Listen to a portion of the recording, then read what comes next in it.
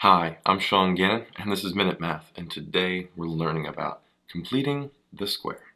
Minute Math, when you need help you use Minute Math. We're given this problem right here, x squared minus 34x plus c, and we need to find the c value that completes the square. Our c value here has to equal our b value, negative 34, divided by 2, all squared. Well, let's keep going. Negative 34 divided by 2 is a negative 17. And when we square a negative 17, that's a positive 289. So 289 is the c value that completes the square. I hope this video was helpful for you, and if it was, please subscribe to this YouTube channel and like this video. This helps us make more free math lessons for you and for everyone else.